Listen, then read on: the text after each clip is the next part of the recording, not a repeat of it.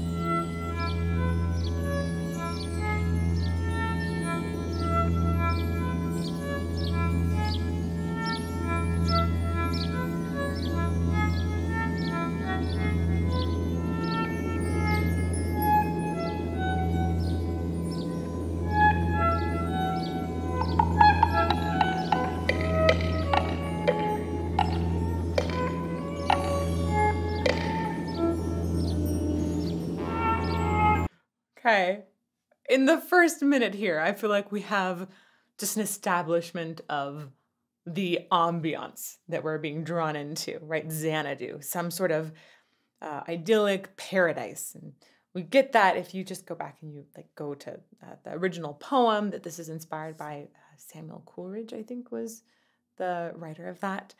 And also start to understand a little bit behind the words, Kublai Khan, and Xanadu was sort of a retreat for the dynasty in China at the time. This whole idea is there's some sort of gorgeous, wonderful location that we are being drawn into. I think the moment you hear the birds, you're like, oh yeah, that was probably a pretty sweet spot, right? Birds are chirping. Except for me, those birds, I'm pretty sure that they recorded, I think they're probably house finches. And that one particularly sounds like the little babies when they're cheeping and like, feed me, feed me, feed me. So I just have to mention that particular bird chirp was like, oh, that was the one that was in my garage for a long time that I couldn't get out of it. I'm going to go back to the beginning. There's some other really cool things here.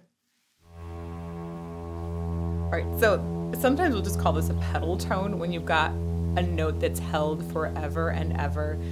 It's like if you put a pedal down on the piano, it just continues to reverberate the whole time.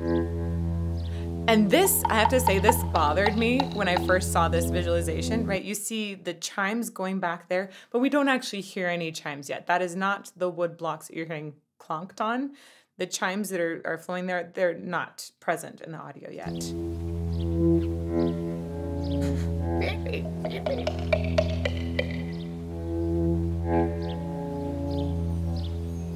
There's your chimes now.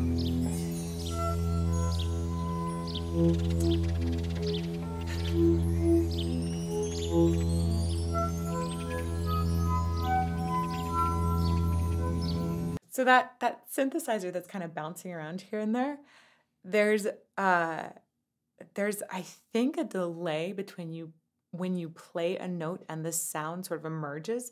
This is really fascinating to me how some synthesizers are designed to have a delay from the moment that you trigger them to actually sort of expanding into the sound. And that actually feels somewhat peaceful in my mind, unless you want something exactly on time. And said this, it represents a sort of luxuriousness and that the sound can come out and blossom in its own time. It doesn't have to be really attached to a particular time signature.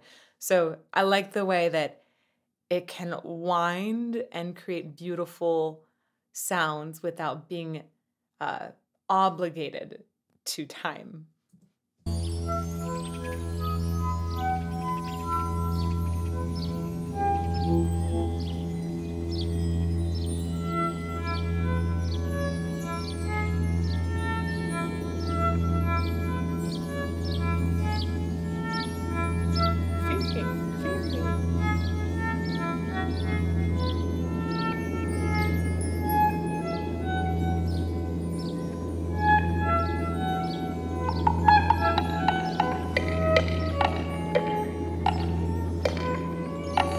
I think because we have this very much out of tempo feeling, you get that relaxed ambiance.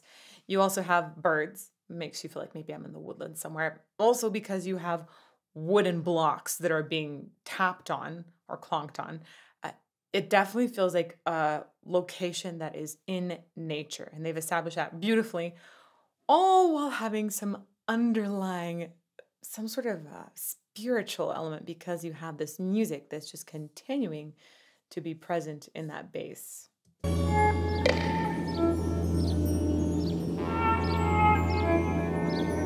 Ooh, we have a repetition of a melody there. That might be a hook that comes back later. I don't know. We'll see.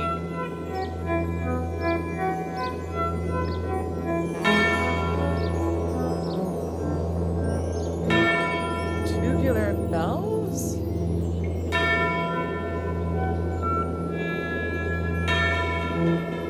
Oh, dude.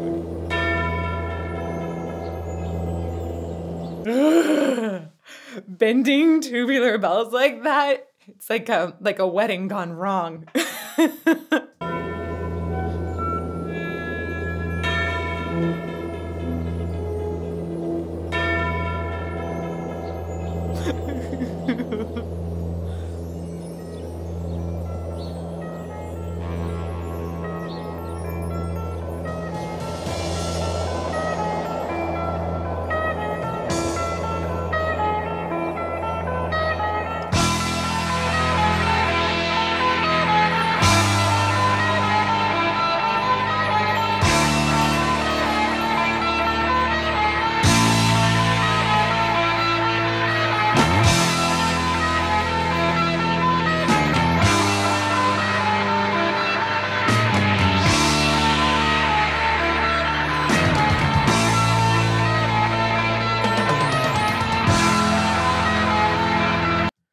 I love the evolution of how this faded in. And really, this is the first time that we've got a time that has been established. It was very uh, fluid and had like an amorphous kind of feeling up until the guitar started establishing it. Yes, there was a repetitiveness in time of the tubular bells, but they weren't actually, there wasn't any sort of subdivision in the beat yet that gave us a sense that we had a time signature until uh, you had that guitar entrance in there. And there's something that feels incredibly epic about it too. Reminds me, I can't put my finger on it, but it reminds me of another guitar riff that I analyzed recently on the channel. We'll see if it comes up in my mind.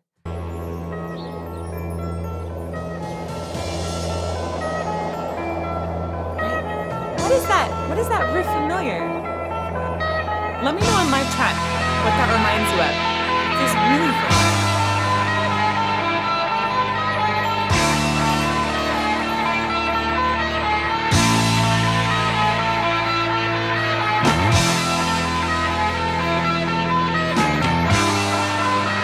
Maybe it's Sweet Child of Mine? Maybe that's, I think that might be why it feels familiar. It's familiar but different. It sort of has like an excursion in a different direction after a few notes. It's still really cyclical.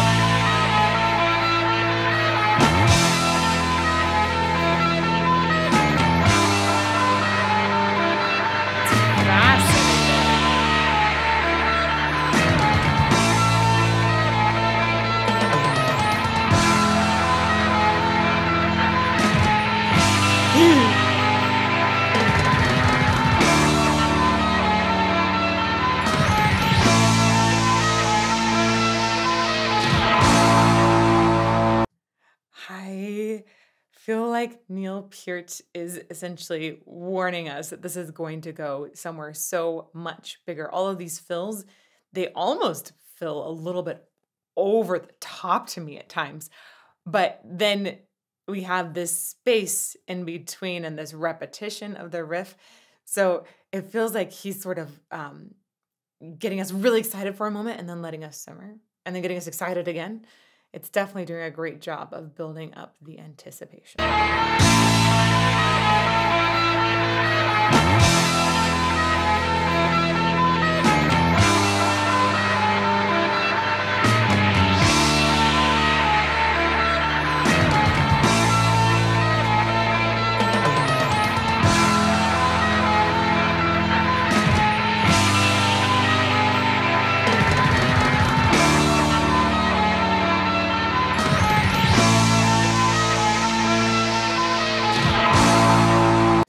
little side note here. I think that we're in a 7/8 time signature at this point, which they've made feel somewhat normal because of how cyclical that riff is. So we have 1, 2, 3, 4, 5, 6, 7, 1, 2, 3, 4, 5, 6, 7, 1, 2, 3, 4, 5, 6, 7. I'll go back just a little bit and count that out.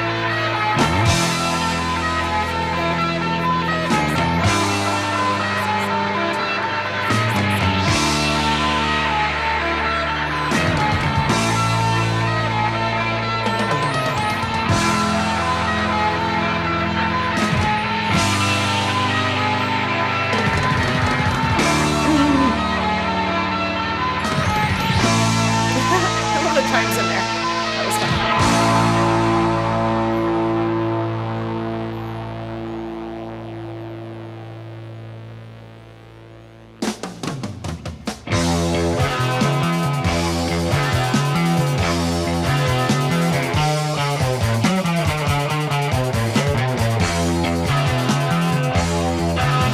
cool.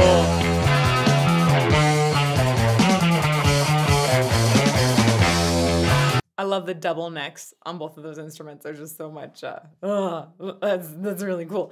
The shift is like we've had 2 definitive chapters already, going into a third one, and it's really surprising to me that this had so much evolution in the second chapter, and I thought we were going to take that straight into some sort of singing. And it didn't go there. So I feel like my expectations have been shifted a bunch already. Let's see where else it goes.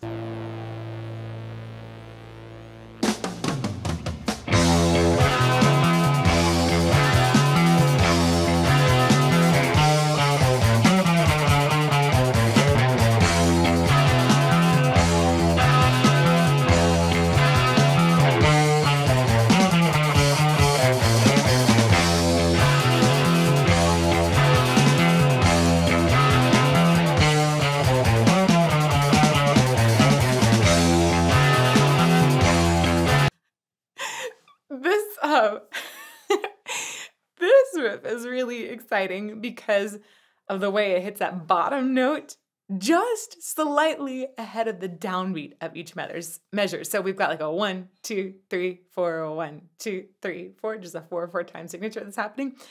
But you get bow, ba, ba, da, da, da, da, bow. And that little bow, when it goes down to the low note, it goes just a little bit ahead of the 1, 2, 3, 4. The downbeat being the strong beat that is at the beginning of each measure. And it makes it almost feel like it's not a normal time signature. It's like a little jab each time. 2, 3, 4, 1, 2, 3, 4. 1, 2, 4, 1. I love that jab.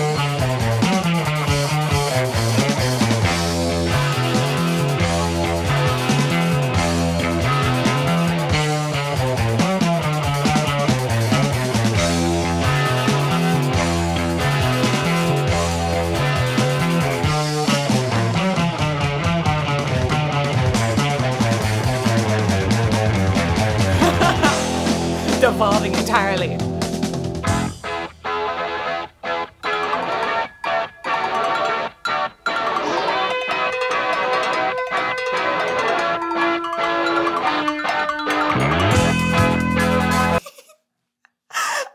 That was such a really fun little extra percussion moment. Oh, this is really cool. It's so uplifting. I think I want to say that he's got like different sizes of cowbells that he's playing in a very particular way to create this sound. It might be a slightly different percussion instrument.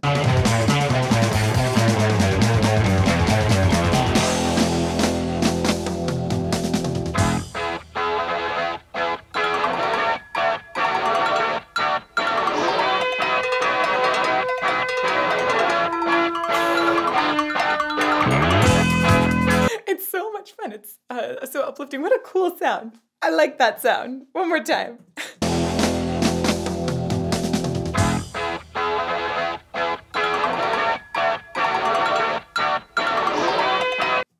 One of the reasons I think this works really well here is because this particular sound has a quick fade, has a quick attack and a quick fade. So we get more space between each sound that's made, like a little more, uh, not total silence, but just a little more quiet between each sound. So it has sort of like bubbles coming up kind of feeling. Bubbly.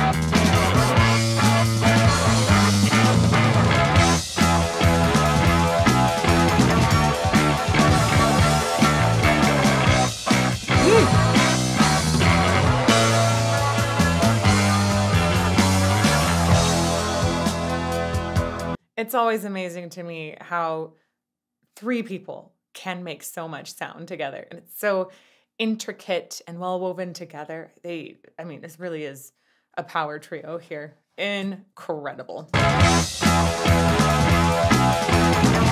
love the slappiness in that bass. Yeah.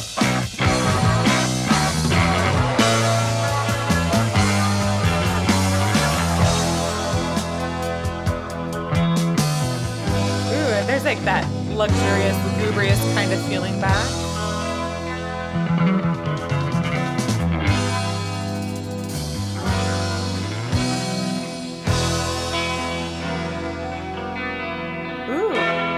Ooh, back to turbulent.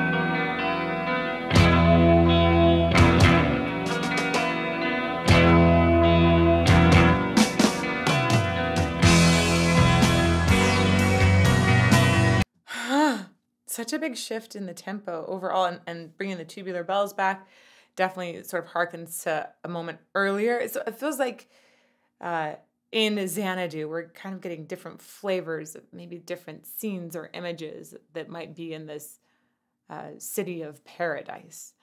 And there are moments that seem really fun and uplifting, like, I don't know, maybe kids playing or something like that. And then you've got moments where maybe you're just lounging underneath a tree and it's the perfect temperature outside. I think we're definitely back to a lounging moment here. And we're nearly 5 minutes into the song and I haven't heard a vocal yet. I thought there were vocals in this one, but maybe I'm wrong. Maybe? We're going to find out. Feels like if there are, they should be entered by now.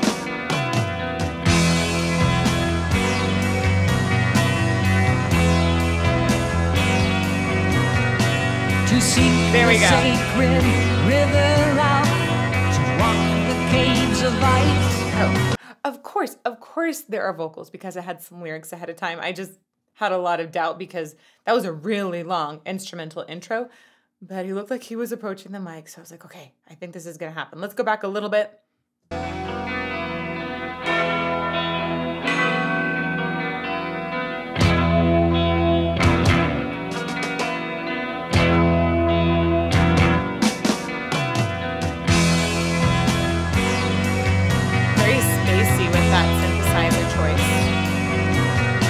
To seek the sacred river out, to walk the caves of ice, to break my fast on honeydew and drink the milk of paradise.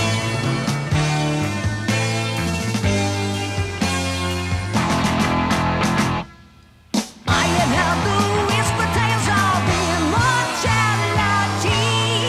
but the best mystery from an ancient book I took a clue. I scaled the frozen mountaintops of eastern lands unknown, time and man alone, searching for the lost Xanadu. So, Geddy Lee. Many of you, when you were recommending Geddy to me, many of you said, well, you should absolutely listen to him, but you're probably going to hate his voice. And I was so surprised when I first listened to him because I felt nothing of that distaste for his sound whatsoever. There's a specificity to his sound that works so perfectly in this power trio, but there's a uniqueness as well. So it's got this signature sound to it, but there's nothing about his sound that I hate. Nothing. I think other people might dislike sort of a certain nasality that is there in the sound. There's definitely a very forward focus. And it's probably just part of that signature sound that he has, partly from his genes, from the bone structure in his face. There's something about that timbre, I'm guessing, that some people don't like. But I like having unique sounds. I like the signature that he puts on every single note he sings. I'm going to go back one more time to where he begins. Here-ish.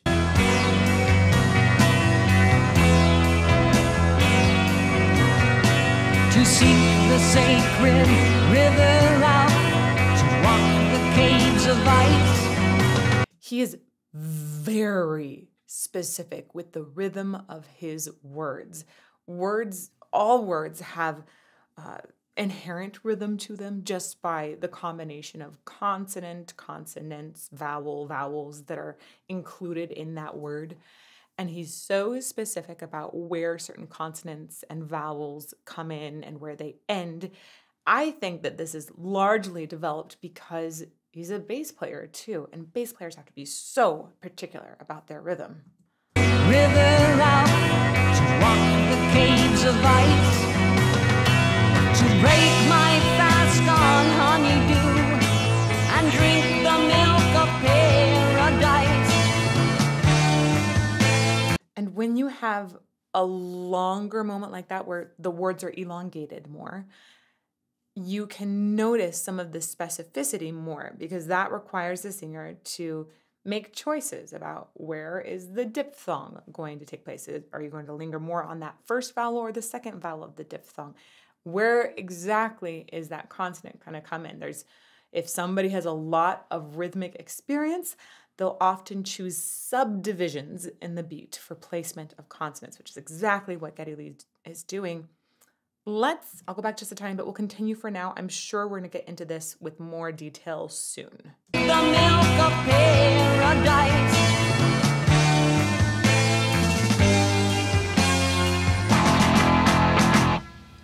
I have heard the whisper tales of immortality, but deepest mystery. Nice. From an ancient book, I took a clue. I scaled the frozen mountaintops of eastern lands unknown. Time and man alone. I really dig the way that it sounds so easy for him to go up, but then he has just a teensy bit of a little edge to the sound, just a tiny bit of distortion. And even more than that, I dig how much his mouth is moving while not disturbing the focal point of his sound. So he's getting really, really clear lyrics to us. I understand all the words. It's just blah. It's like the Pez dispenser mouth thing we've got going on. And I love the view in this video where you can see that too. And then with that, if you're moving your mouth a ton, that is shaping the resonance that your sound is coming through. So it's really easy when somebody's moving their mouth a whole bunch for them to sort of lose focus on the sound. It takes lots of practice to learn how to keep the sound in the same focal point while moving around to create really, really clear and rapid lyrics. So I have a lot of appreciation for what he's doing right now. Mortality, the deepest mystery. From an ancient book, I took a clue. I scaled the frozen mountaintops of eastern lands unknown. Time and man alone, searching for the lost Xanadu. That's some good stuff.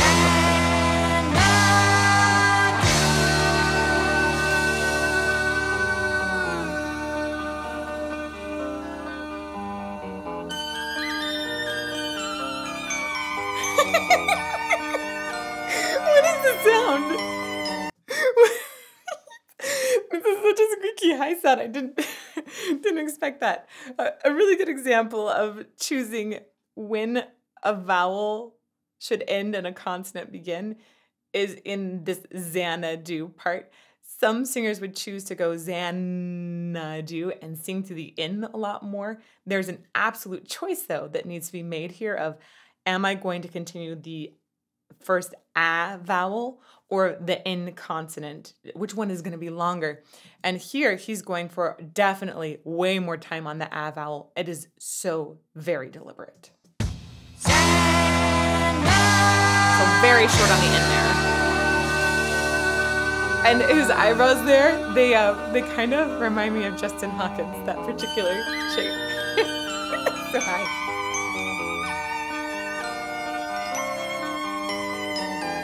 It's even accentuated by a xylophone, I think.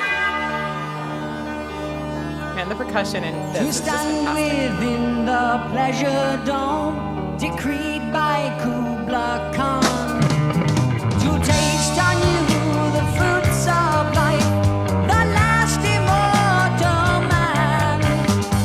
Find the sacred river out, walk the caves of light.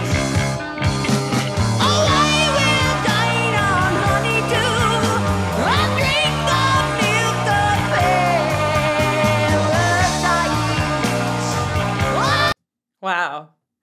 This section is a great example of something that I'll sometimes call sprinkling consonants on top.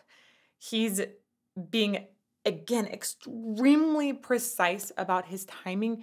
And when he goes to a consonant, he tends to make it very, very quick. It's a like Kubla Khan. There's nothing lingering. So if I said like Kubla Khan, for example, I could say Kubla Khan, where I'm really going through each consonant like it was a bit of mud. You can really linger on them, really draw them out. And instead he's doing this sprinkle on top. So most of the time is spent on the vowel. This helps with the legato. And he's going Kubla Khan. So all of those consonants are super, super crisp and extremely timed with subdivisions of the beat. I'll go back a little bit to catch some more of that. Maybe here? To stand within the pleasure dome, decreed by Kubla Khan. There. To taste on you the fruits of life. And every now and then he'll pick the consonants we'll linger on. Find the sacred river out, walk the caves of light.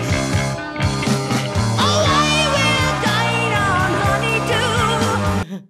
I will say, almost every time that he has a diphthong where the second vowel is an E, diphthongs are one sound that actually contains two vowels. So I, the word I, like me, myself, and I is actually made of an A and an E, I. And he spends more time on the second part of that diphthong and goes to the E quicker. I think that's just because he likes E vowels better.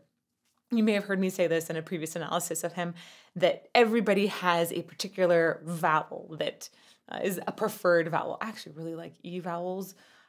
Oo's are pretty good too, but I like E vowels more than A vowels for sure.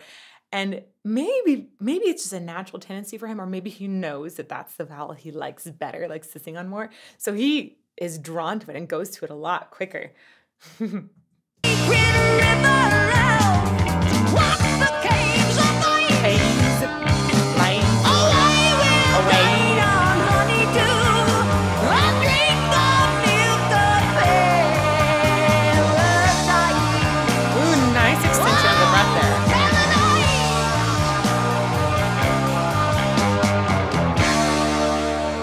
He's just very specific about his rhythm, about his vocal tone, keeping it in a pocket that is his pocket the whole time.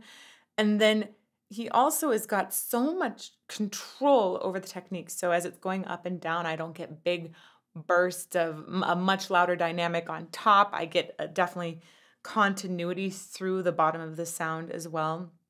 It's a very controlled sound. But then you add to it moments where he has extra distortion or edge, and that gives it a more emotional aspect too. I have so much respect for what Geddy Lee does with his voice. Let's keep going.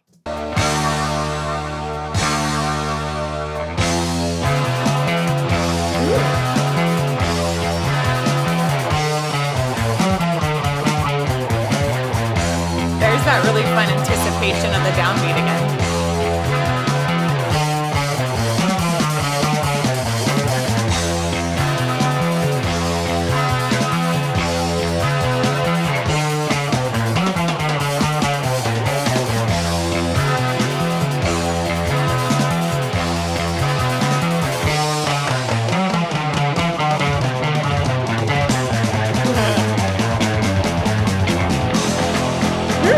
Cool.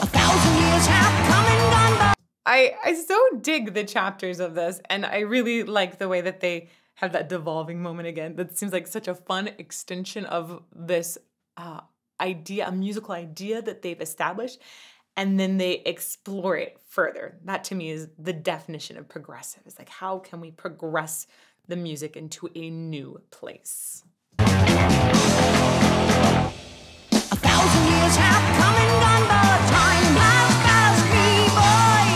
Stars stopped in the sky, frozen in an everlasting view, waiting for the world to end, weary of the night, praying for the light, present of the lost Xanadu.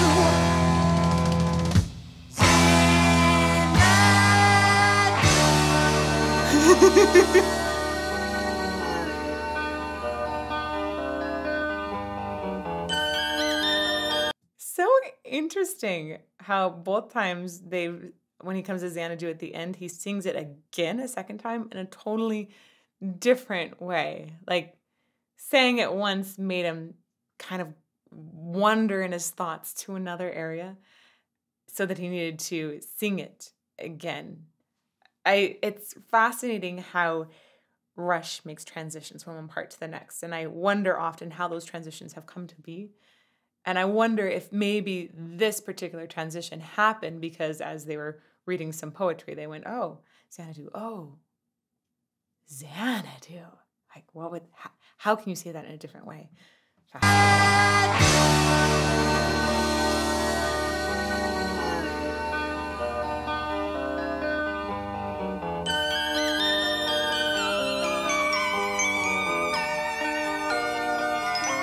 Out of this world.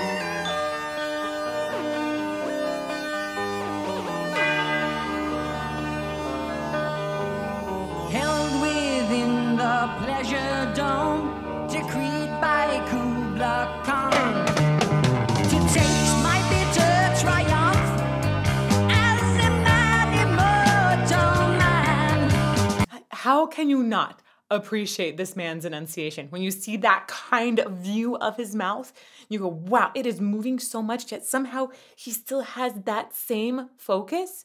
Like, think about other instruments. A wind instrument, for example, you have different notes that you can push a stop in, and you can change where the air is going to be exiting.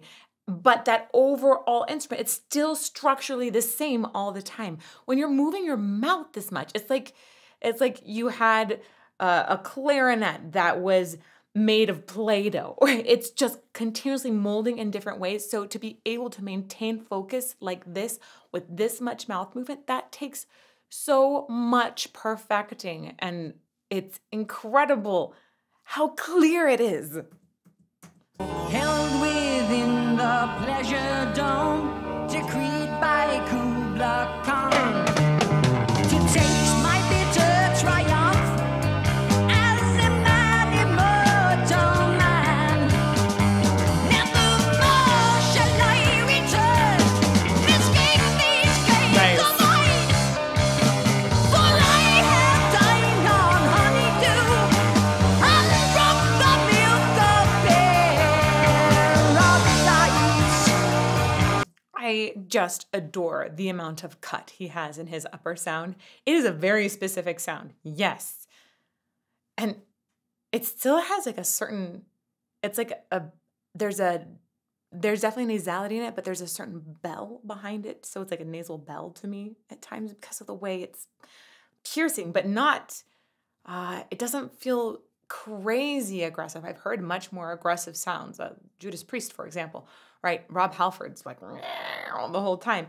His has got that focus, but there's a certain, I think like if I think about a handbell, that it reminds me of something that has brilliance and a little bit of mellowness to it, just a tiny bit, but then a lot of nasal focus. I like the cries up there.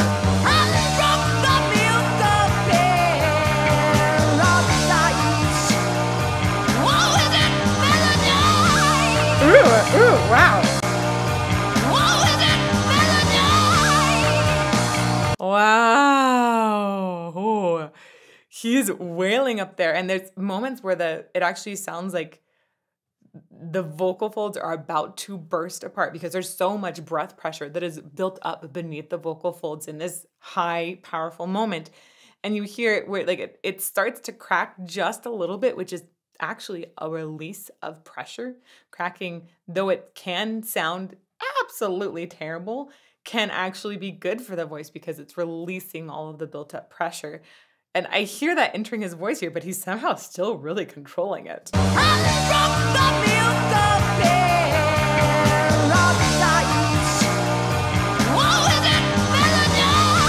Right there.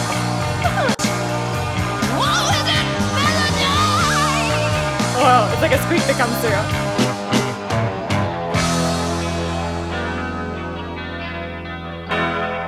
Ooh, actually just realized, I think that might be that's the last lyric that's here, and it's "Woe, is it paradise?"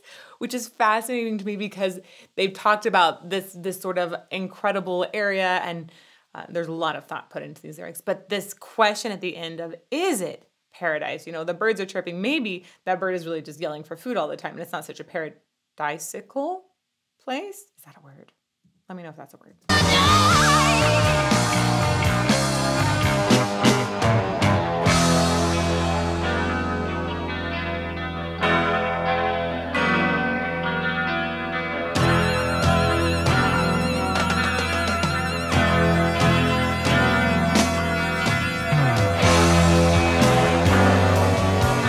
There's that lugubrious feeling again.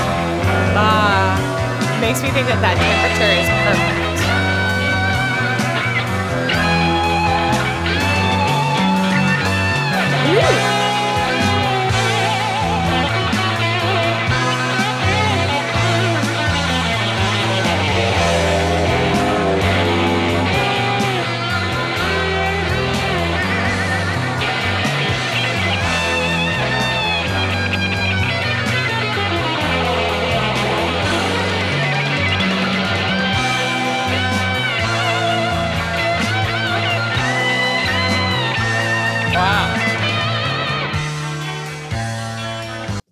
I feel like this is the guitar's response to that question of, whoa, is it paradise?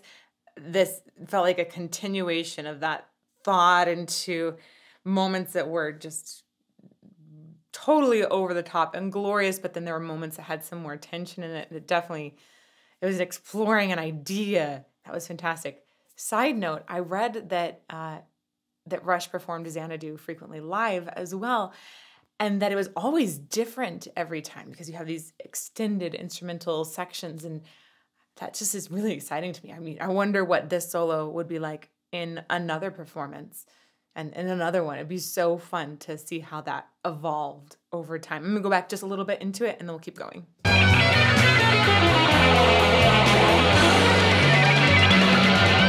like that part.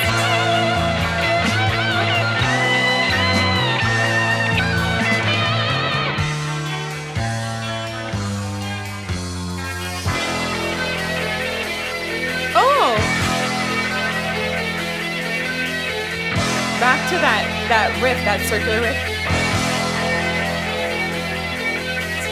That 7/8 riff that we had earlier, so it's almost like a circle in the whole song. Ooh.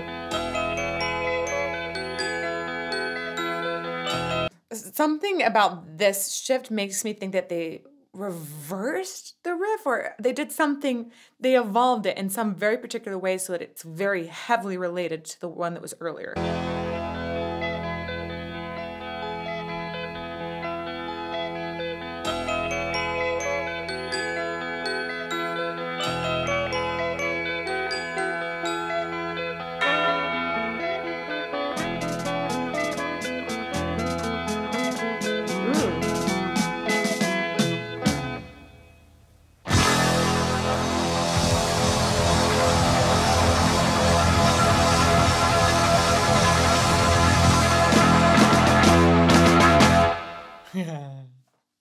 Oh man, there is no possible way that you can understand how all of that goes together in a first listening of it. It is just such an incredible work.